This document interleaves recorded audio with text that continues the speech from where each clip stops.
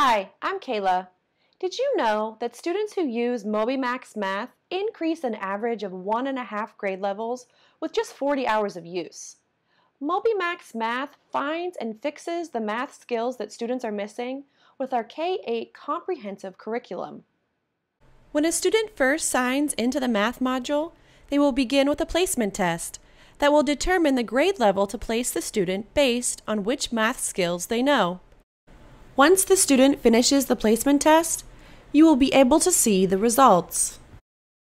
It's important to note, the placement test is adaptive. This means that no two students will take the exact same lessons because their skill sets are different. Two students might take the placement test and receive the same grade level score, but will practice different skills. For instance, here you can see that both Aaron and Lillian scored a 5.1 on their placement test. However, they each have different skills, and I'll show you how you can see what their missing skills are. If we click on Aaron's 5.1 grade level result, we can see his proficiency on every domain and standard in the Common Core. We see that although he scored a 5.1 grade level, he is missing some skills in kindergarten, specifically in geometry with shapes. And we can see here in his lesson sequence, he's been assigned kindergarten lessons on those skills.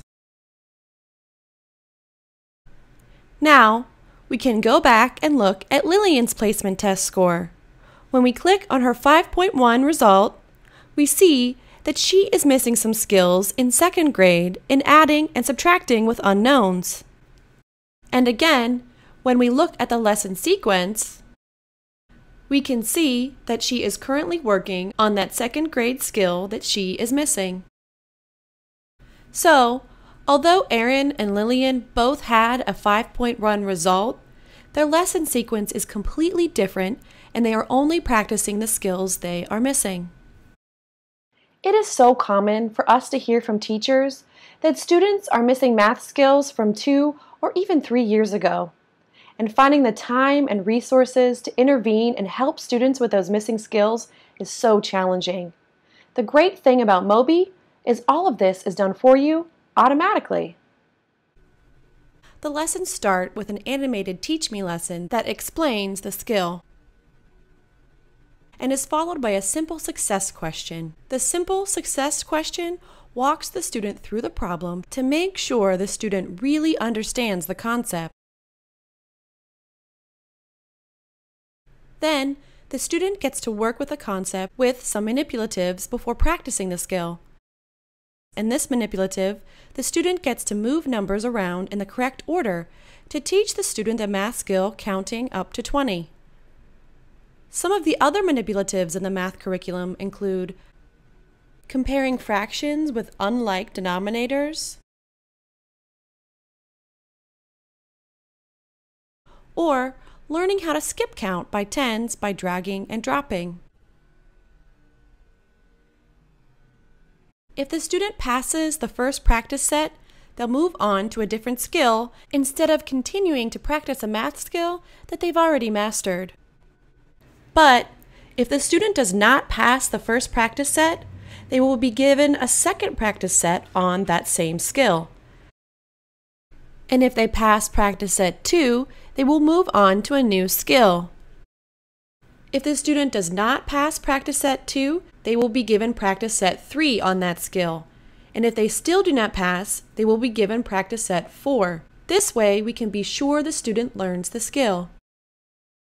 As students complete lessons, you will have access to detailed information on how students are progressing. If you click on the Lessons tab, and then a student's name, you can see all of the scores for the students' completed lessons. If you click on the Show All Students, and then on the current lesson, you will see the scores for each lesson. If you click on the lesson topic score, you will be able to see each question the student answered incorrectly. We can see here that this student answered 3 for how many ounces of plum tomatoes Derek used. However, When we take a look at the answer feedback, we see the answer is actually 18. And we can see that this student only spent 8 seconds on the question. With this information, we can see that perhaps the student did not spend enough time on the question and just entered a number. As your students go through the lessons, their progress will be automatically tracked here under Progress, and we'll see a broad view of students' beginning and ending grade level. And if we click on a student's name, we can see how he or she is performing. Here, we see a summary report with the beginning and ending grade level broken down by grade level proficiency. And the continual progress graph gives you a visual of your students' progress. We can even get more specific data if we click on the detailed history link here, and we can see the student's proficiency on every grade, domain, and standard.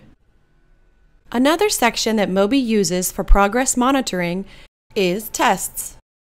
If you want a quick review of the specific standard or skill that you are reviewing in your class, you can assign a test. If you check boxes for student's name, and then click the Assign New Test button, you can assign an assessment by grade level, standard, or even specific skill. If you click on one of the standards, you can choose the skills that you can test on that standard. Then, you can reassign lessons on that skill or go over the skill in your classroom based on the data that Moby gives you. Lastly, there is a snapshot page that gives you an at-a-glance view of what the students are working on right now. If you click on a student's name, you will see the Student Dashboard report. The dashboard gives you a quick overview of students' progress and work. Parents can also access this information through the Parent Portal to check on how their student is doing. MobyMax Math will find and fix your students' missing math skills. Simply have your students log in and watch them practice and become proficient quickly.